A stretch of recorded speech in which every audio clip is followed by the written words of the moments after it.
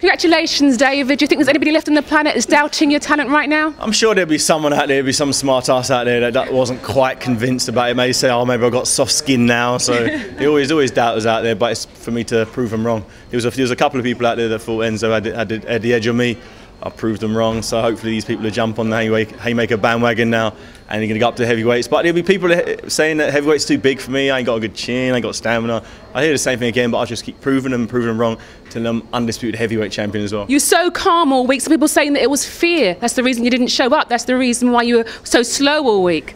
No, you could see from there's nothing to fear. I knew exactly what the result would be. As soon as I land my shots, the fight's effectively over. You know, I've had enough fights, enough experience to know how good I am and know what to do when the bell rings. And I went out there, just went through the motions, and the job's done. When do we see you again, David? End of the year. I'm going to take a bit of time out now, let my body get back to what is its natural weight of heavyweight, and then we're going to start taking on them big boys. Congratulations. Thank you very much. Cheers. Thank you so much.